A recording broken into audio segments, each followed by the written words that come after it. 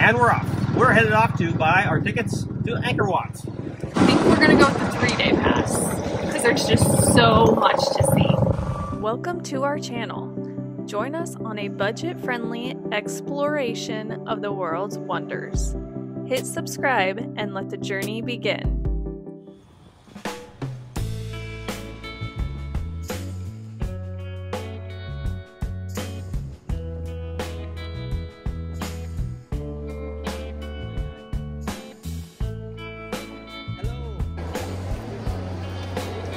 Thank you. Thank you. Akun. Okay, we just got our tickets at the ticket counter. They cost $126. $124 for 2 tickets for 3 days apiece. And they take your picture, and I can't quit laughing at my picture.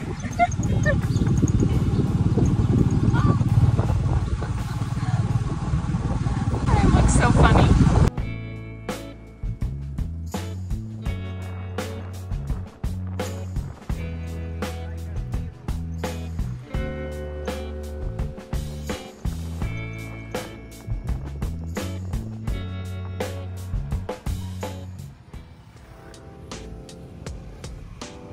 The first temple we visit is Banti Kade Temple, also known as Citadel of Monks' Cells. This temple is a Buddhist temple that was built in the mid-12th to early 13th centuries. We just got to our first temple of the day, and it was only about a 20-minute drive from our hotel in Siem Reap. We are already mesmerized by these stone temples.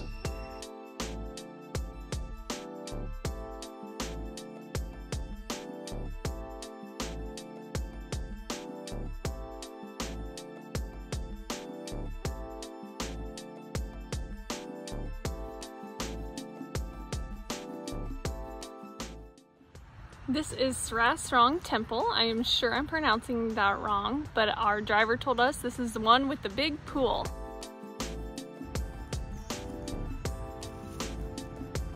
So this area is known for its unique and complicated technical waterway systems.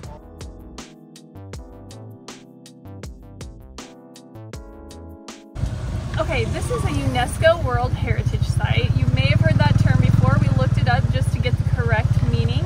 It is the United Nations Educational, Scientific, and Cultural Organization. In broken English, our guide said, "This is the temple with the tree." This is Ta Prohm Temple. It was built in the late 12th century and early 13th century. When this temple was abandoned, trees took root in the stones. That is what this temple is famous for. Everybody waits in line. Have a picture taken.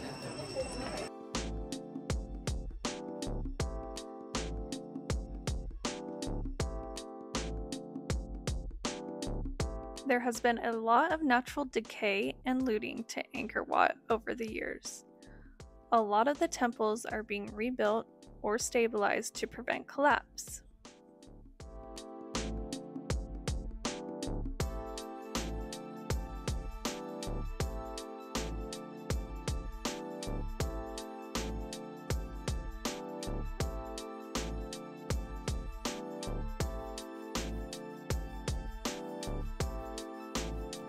What are you doing, Trevi? Cooling off. It is hot, hot, hot, hot, hot. 90 degrees, 100 with heat index. This is Te Kio Temple. The construction of the temple began in the year 975, and it was never completely finished. It is one of the largest temples in Angkor. This temple is gigantic, and there's maybe 10 people here.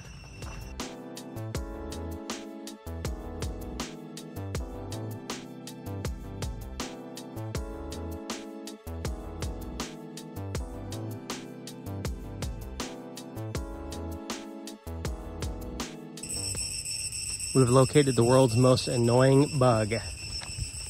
It sounds like a smoke detector or fire alarm, emergency signal. It is so loud. Sounds like there's 10 million of them. And as soon as you walk away from one, you will start hearing another one in the distance, and it just screams.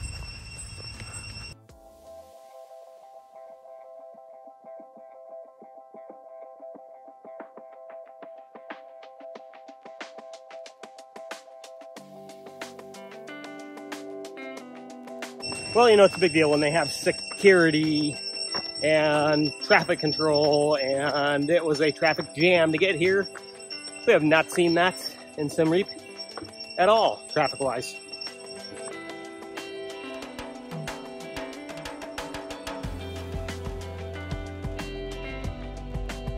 We are at the Padam Backing Temple.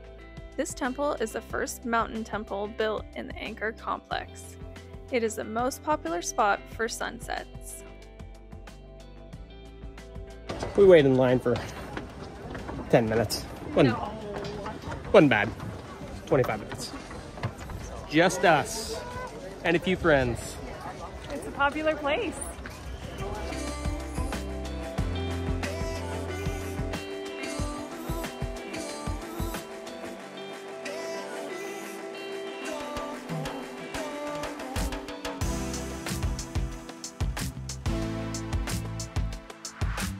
We didn't wait for the official sunsets. Kind of wasn't my thing to be shoulder to shoulder with a bunch of people. In 100 degrees. Yeah, in 100 degrees. I was hoping I could set up a time lapse and do something cool and get some photos, but we were going to be 10 people deep.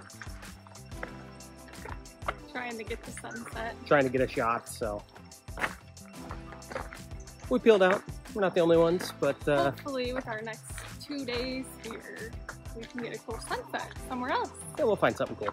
Less populated. Yeah.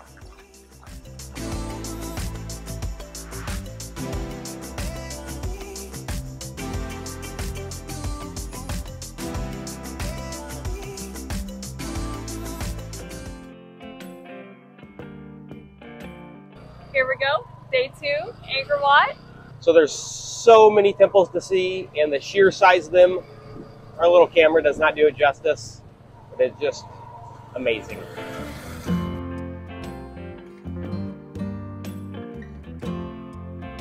We are getting ready to enter Angkor Wat Temple, the main attraction. It was the capital in the 9th century to the 15th century. So there's over 400 square kilometers that are considered Angkor. And then this is like the main temple, which is called Angkor Wat.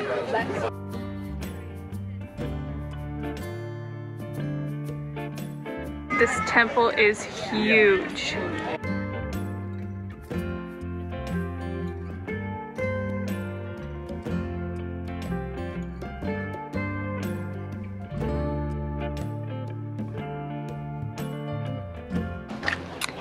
Now you can hire a guide to take you around these temples here at Angkor Wat. Our driver gave us a really good summary right before we walked in, so we didn't feel like we needed to hire a guide.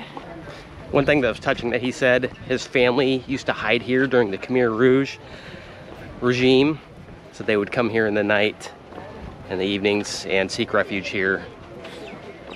You walk in, you can see bullet holes from those times because of the fighting. Due to it only being recent history, it's touching to hear some of these personal stories.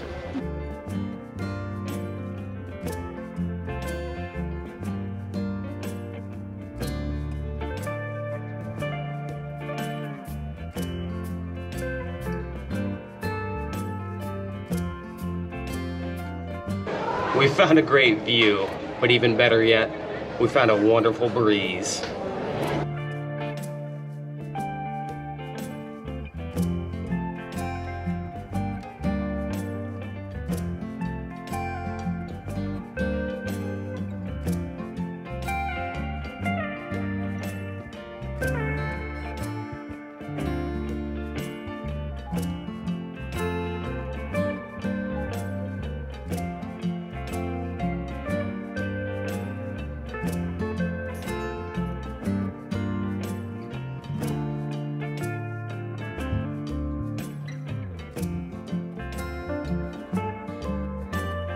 And towards the end, find some cold water and a coconut.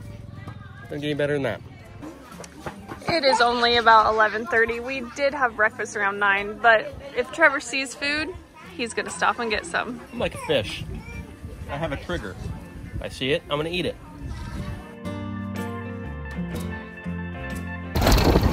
On to the next temple.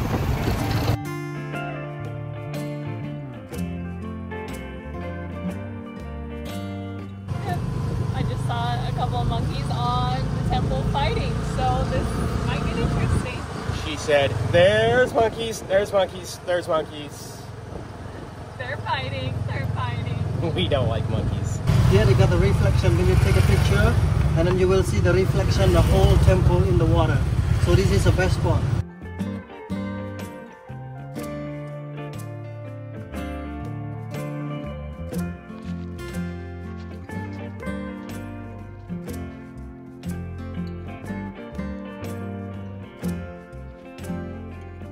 He was saying that he used to walk here for school, and it was a slow walk because he had to bring his cow with him. We had a good laugh about his story. We're at our second temple of the day. This is Bayon Temple.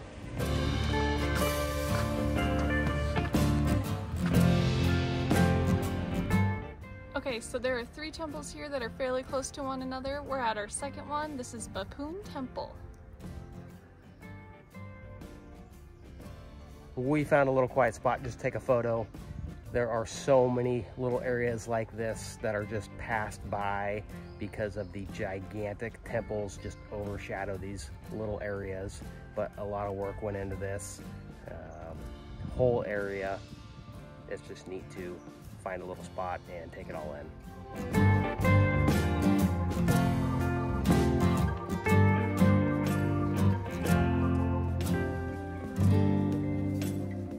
This area doesn't even make the mentionable list, yet it's still so impressive.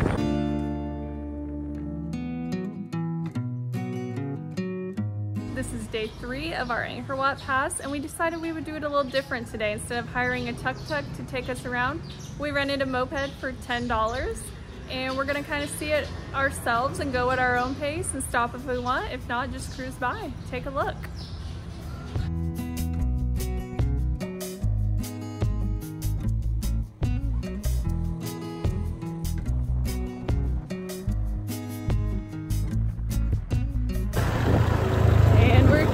It's busy and crazy.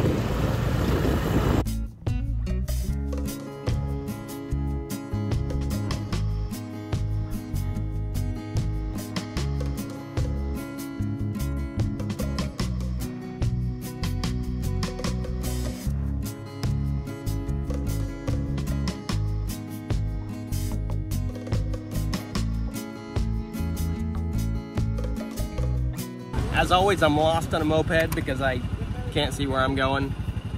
You gotta straighten out. That's part of the fun of it though, honestly. Yeah. Yeah, he just came over and helped us. Thank you.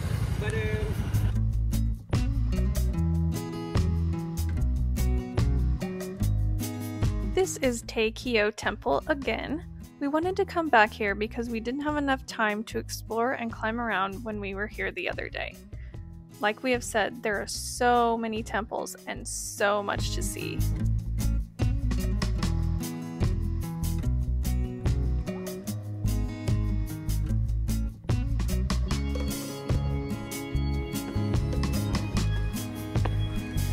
Holy cow.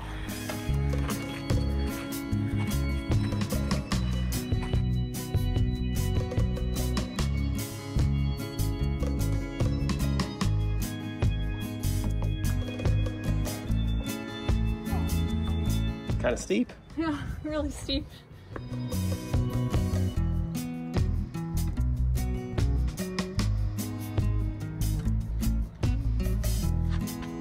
Very beautiful, steep climb temple, but worth it.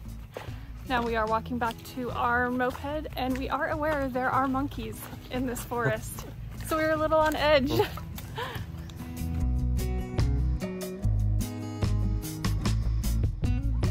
Nothing feels better than being in the shade, getting on your moped and having some sort of air movement and breeze after walking around at these temples when it's really hot. It's about 90 degrees and no air movement and really humid. It's hot. We left Angkor Wat and I think we're going to the Landmine Museum. If we can find it. If we can find it, we'll see.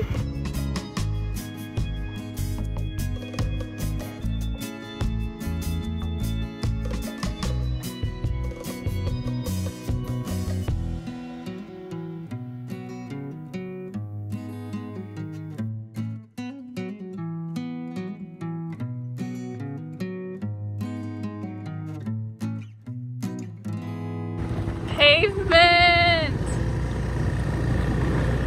Oh my gosh! Any words, Trevor?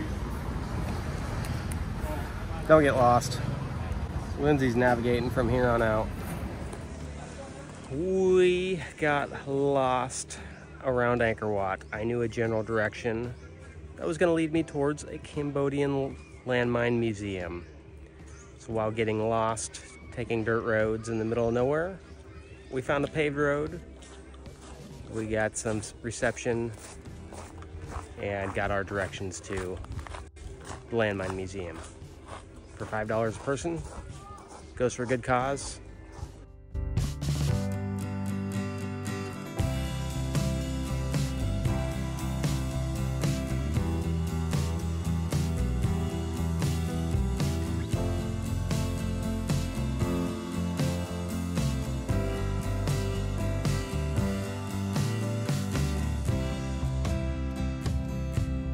This was so much more than I was expecting. I was expecting just a landmine museum.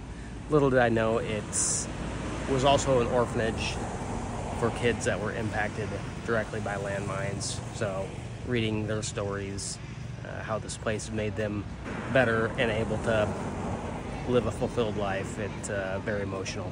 And the man who started this all is here. He works here and he will talk to you about anything. Very humble, knowledgeable person. It's an honor to have met him. Well, I think that is it for the day. Finished up our last day at Angkor Wat and got to see the Cambodian Landmine Museum.